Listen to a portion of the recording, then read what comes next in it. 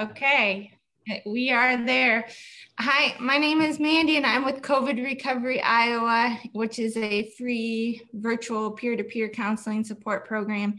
And I have with me today Dr. Goetsch, and we are very appreciative of him taking his time to speak with us today about the pandemic, vaccinations, and what's going on in the ER. So first of all, we'll start with, I know you got your vaccination. So if you could just speak to a little bit about that and tell us what it was like and prepare us. So I was really excited to get the vaccine. So I'm an ER physician, and I've treated well over 800 patients with COVID since March. So every day I feel like that I go to work, I'm kind of risking my life getting sick. And so the vaccine, when it came out that it was going to be available in November, I was really excited that finally it was here and we would get some protection. And so I signed up. I was actually the 6th person in our hospital to get the vaccine.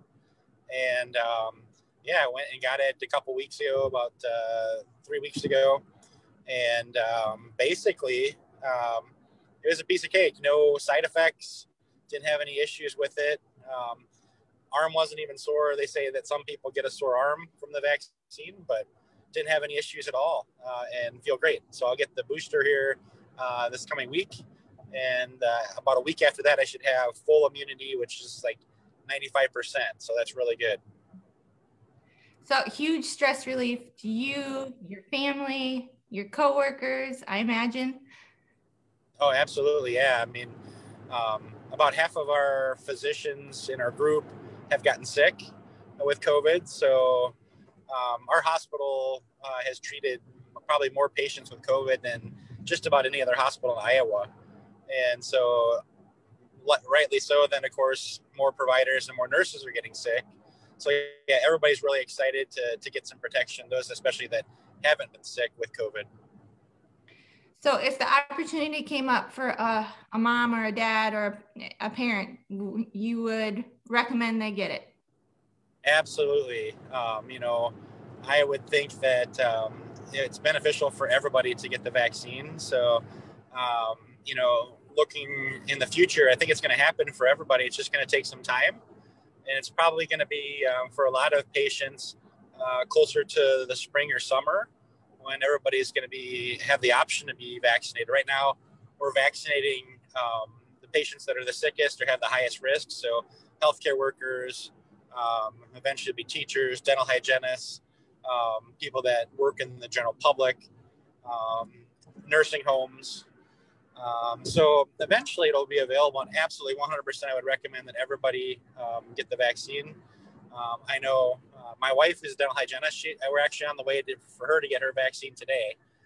So she's excited about that. And so I encouraged her to get that. And as soon as the vaccine is approved for children, I would definitely recommend that both of my boys get the vaccine as well. So right now, not approved for kids, correct? Right. Yeah. The companies that manufacture the vaccine, we have 2 right now in the U.S. There'll be another 2 or 4 in the next couple of months. But the 2 that are out there are studying the vaccine in kids. There's actually a study here in Iowa.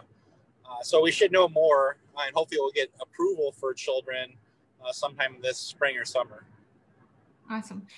And how about people that have already had COVID? Yeah, so the recommendations are that even if a patient's had COVID, that they indeed get the vaccine once they're recovered. So, we don't know a lot about the immunity after a patient has been infected. And so we think that the antibodies last at least 7 to 10 months. One of my colleagues in the ER who was infected with COVID back in March, he actually had his antibodies tested last week, and he still has plenty of antibodies. So that's 10 months out. So we know it lasts at least that long, but there are ongoing studies to see how long exactly that the natural immunity lasts. And they're saying that patients that have had it, that then get a vaccine, get kind of a boost and added immunity. So it's important for everybody to still get the vaccine, even if they've had it. Interesting. Good information, because I did not know that before today. So thank you. Okay, I'm thinking about you and your boys, and I just want to put this out there before I forget. Just the added stress for parents as far as trying to decide what's right for their family, what's safest, balancing that mental health and physical health, and trying to make good decisions for your family. It's a lot of stress for parents. So add work in the ER to that. And I just thank you for taking the time to speak to us, because you're kind of touching on all kinds of things that are important to parents in the pandemic, and I appreciate you. So thank you. What else do we need to know? What do parents need to know as far as the pandemic and Yeah. vaccination? Well, I think, first and foremost, we all need to keep doing the same thing: social distancing. We need to be wearing our masks. I see a lot of people that came into the ER over the last month that were out and about traveling for the holidays, visiting family, and they didn't have a mask on. And so now we're seeing them come back with infections. And so I think all of those things, hand washing, good hand hygiene, are still, really important. Even if you're vaccinated, the vaccine, we know, doesn't prevent you from necessarily becoming an asymptomatic carrier. You can still catch COVID, but you're not going to have the severe symptoms that you would get if you actually had the virus itself. So hopefully it's going to prevent those severe reactions, severe complications with the virus that we see a lot of people come to the hospital with. I think all the stuff that we've been doing for the last 10 months, people need to keep doing. It's going to take quite a while for us to finally develop some immunity in the country where we have enough immunity where we're protecting each other. It may take, another year, who knows?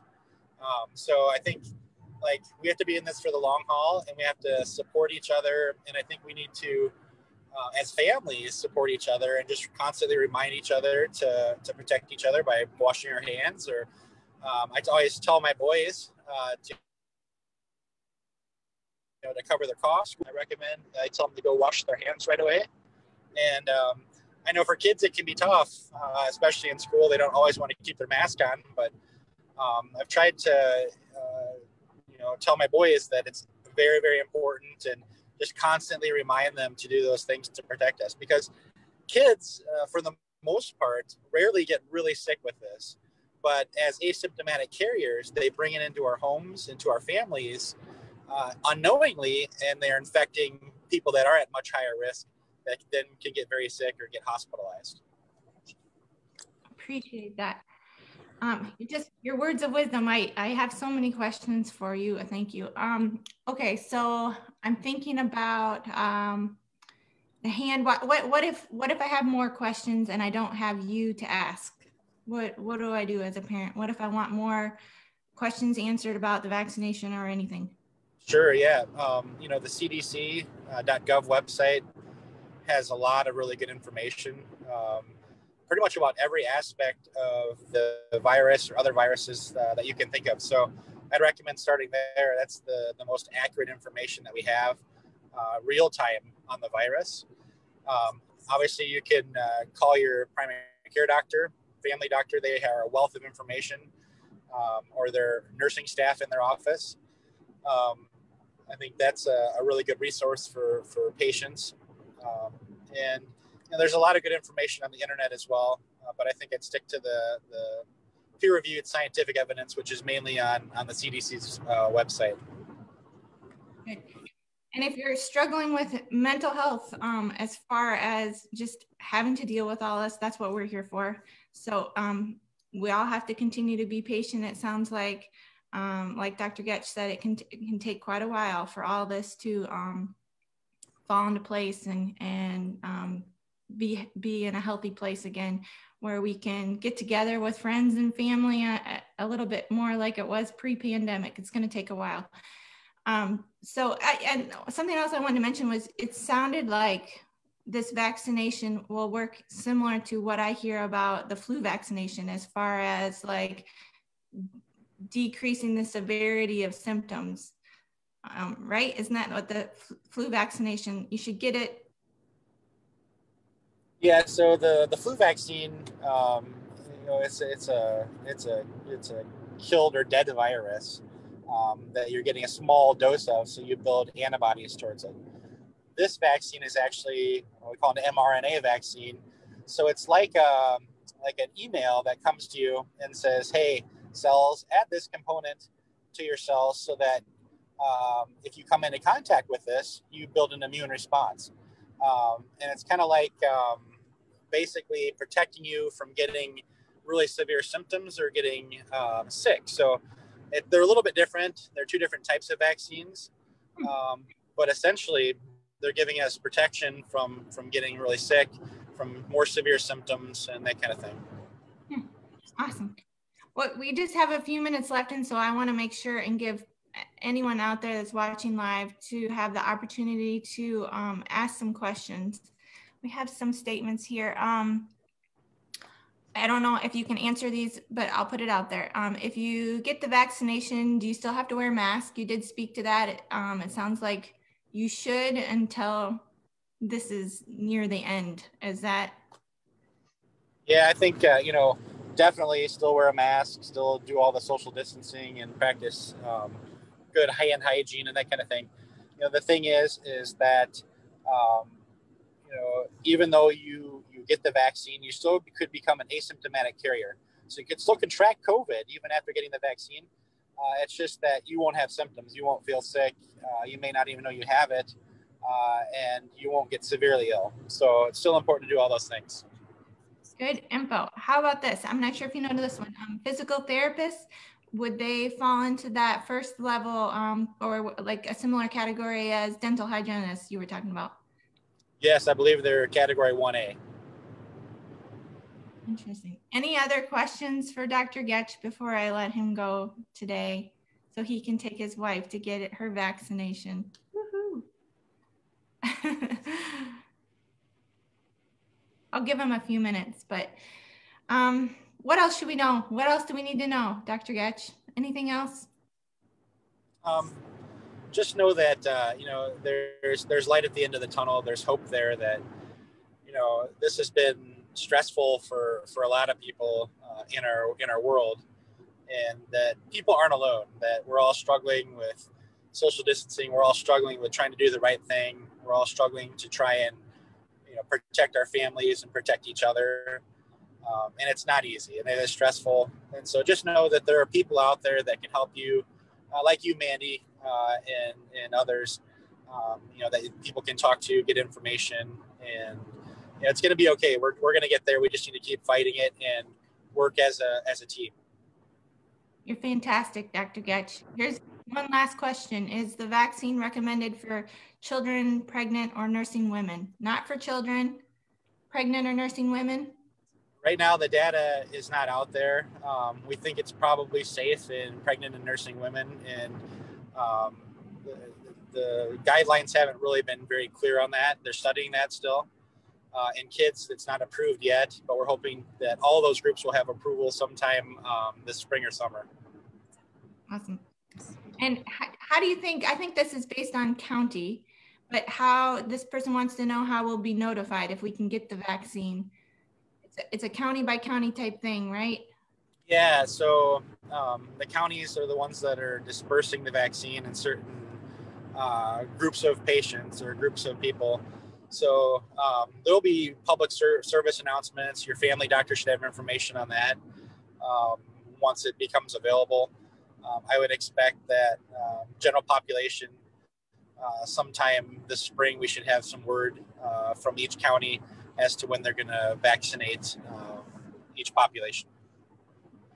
Excellent.